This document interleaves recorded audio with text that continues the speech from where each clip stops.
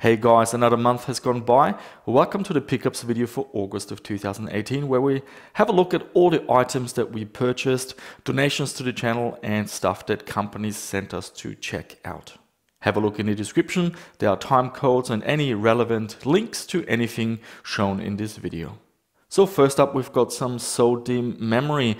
This will help out with our thin client videos. So these are DDR2 memory and 2 GB each. Also for the thin clients, I needed some storage, so I bought a range of SSDs. Here we have a Vaseki. This is a 64 GB mSATA SSD. This one is brand new. I bought it from AliExpress. Works fine. I also bought a used SanDisk. This is a little bit larger. I think it's 128 GB. Also a mSATA SSD. Also that one works fine. And this is a M.2 SSD. I believe it's only 32 GB. I didn't want to spend too much, and also from AliExpress. And yeah, all three work fine and will let me just use those in upcoming thin client projects. And big thank you to Cooper. He donated a range of graphics cards to the channel. So let's have a look what we have. So the first card, this one is for PCI Express. This is a BFG card.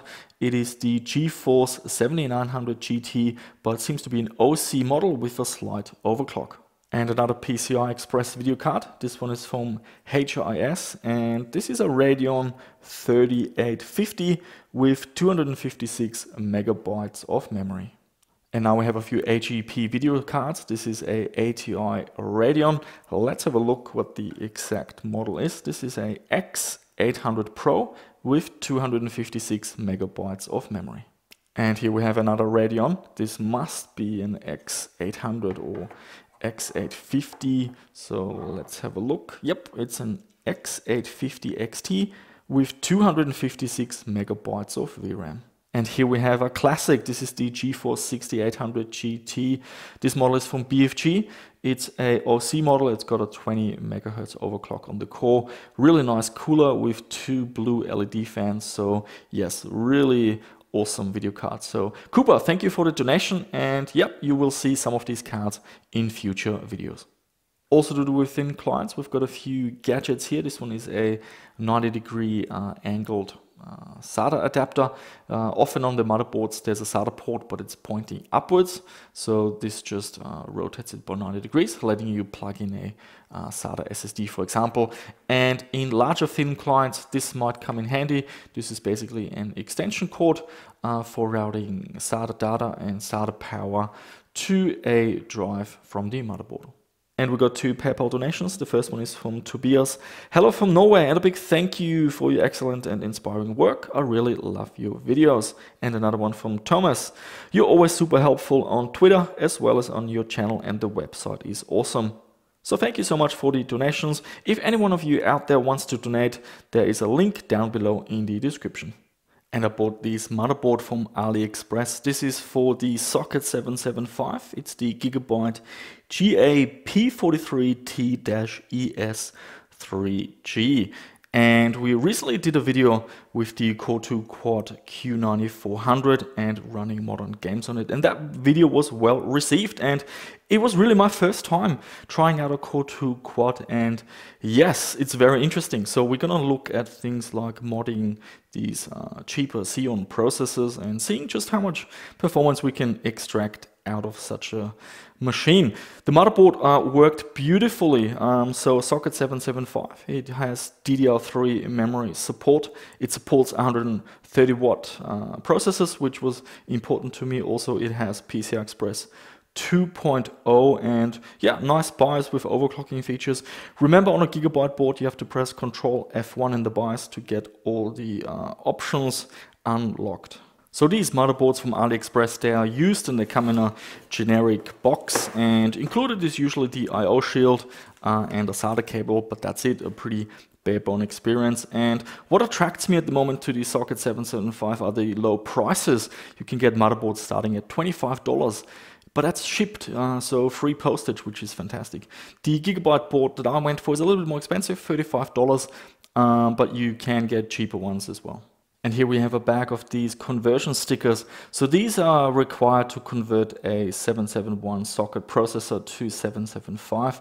However, you can pay a little bit more and get a processor that's already pre-modded. That's something we will cover in a future video. So if you're not too keen on modding the socket yourself, because you have to cut or file some parts away, then maybe spending a little bit better and getting a processor that's already modded for you is better for you.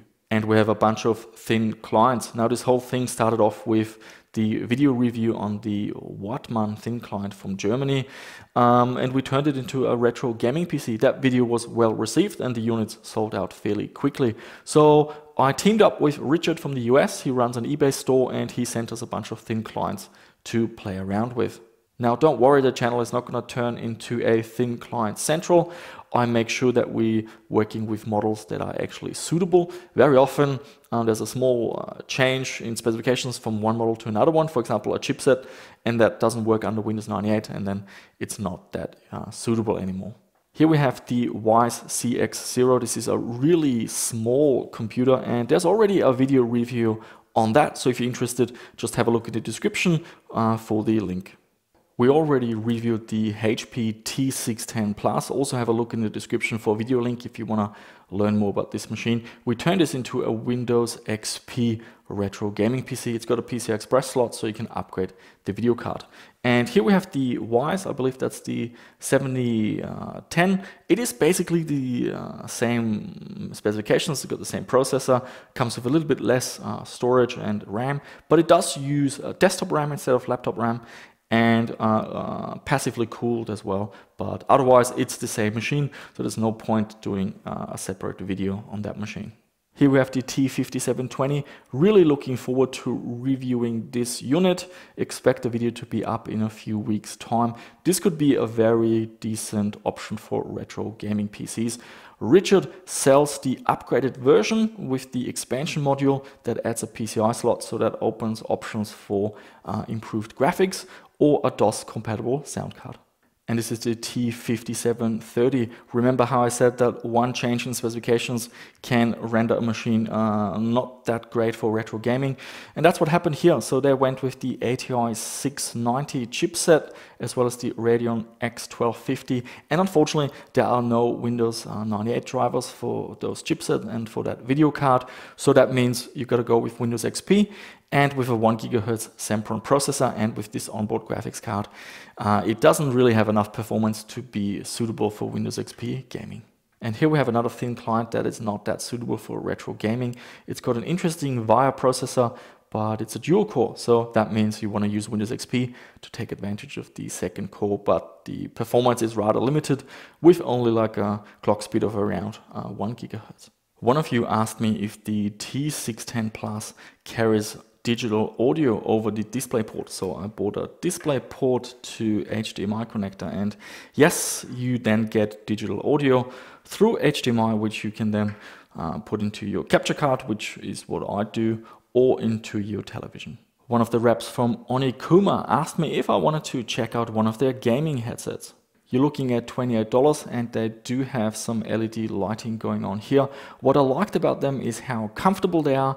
I was able to watch a whole movie without really any discomfort.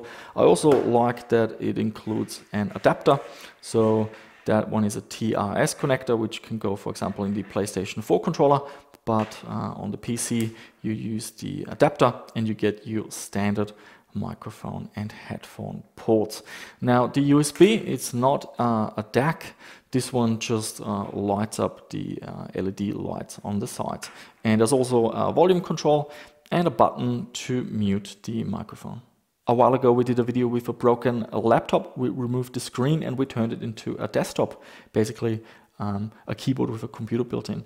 And I got a lot of comments about getting a LCD controller board and maybe turning the LCD panel into a monitor. So the board has arrived, but I didn't have time yet to try it out and see how it works. And we have a bunch of PCI sound cards. These are all with the purpose of DOS gaming in mind. I saw these sound cards on eBay Australia for only 10 Australian dollars including postage, and that is quite rare.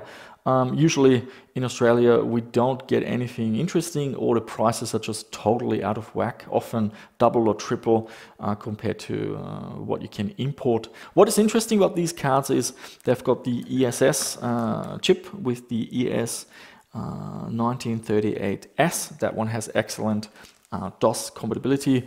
It's also called the ESS Solo 1. Haven't tested them in terms of sound quality, but they should work just fine.